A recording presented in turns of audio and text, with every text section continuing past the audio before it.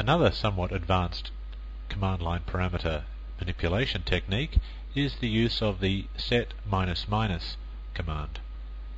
There is a command called set. It's a built-in shell command, and it's used to set the command line parameters for the shell that is currently being processing. Now, I have actually mentioned earlier that $1 through $9 are read-only, which means you can't set them individually. However, you can set them collectively using set minus minus.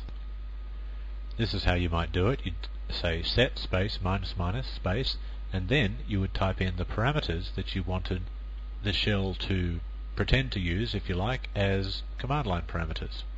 Now, they're not real command line parameters, as you understand, but what will happen in this circumstance will be that file1.txt is put into the $1 variable, and the $2 variable gets set to Fred.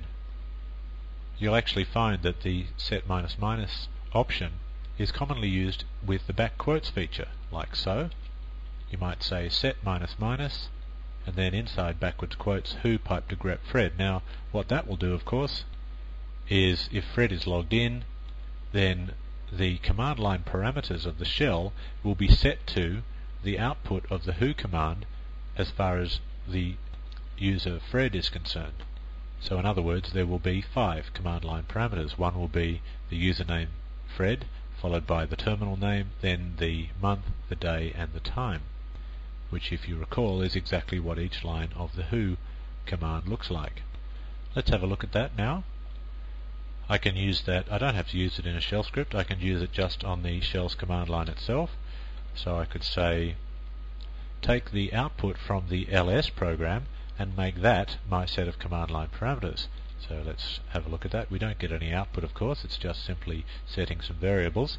So now we might have a look at echo $. We'll have a look now at all the command line variables. Now, obviously, there wouldn't have been any command line variables before because this is a command line shell. But now, of course, we have some, and you can use exactly this technique inside a shell script. You might say, for example, echo $9, which now is just the word palm test. This technique, set minus minus, is especially useful in setting default command line parameters, because what might happen is you might require some command line parameters for your shell script to operate successfully, and if the user actually forgets to put them in or invokes your shell script without typing them in, then you can obviously do a little test for that and say, okay, well, they didn't type in any, so let's use set minus minus to set some ourselves, which is very handy. Here's an example of that. This shell script is supposed to take 2 parameters. It doesn't say that anywhere, but it just is. So I might specify those 2 parameters, and I might just the name of the script first, of course, and then mark and term 21, for example.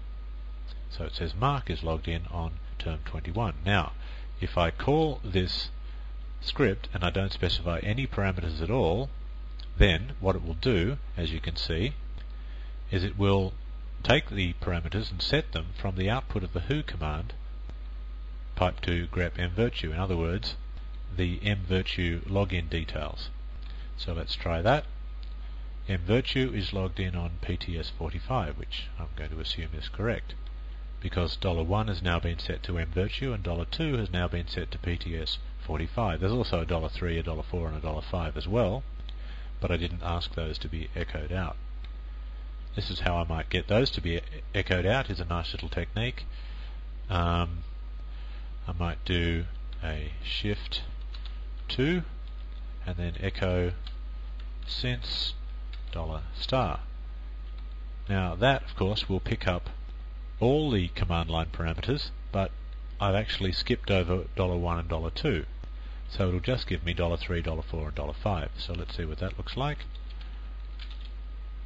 And there we go, since September 5th, 1547. So there's a little demonstration of using shift with a parameter as well.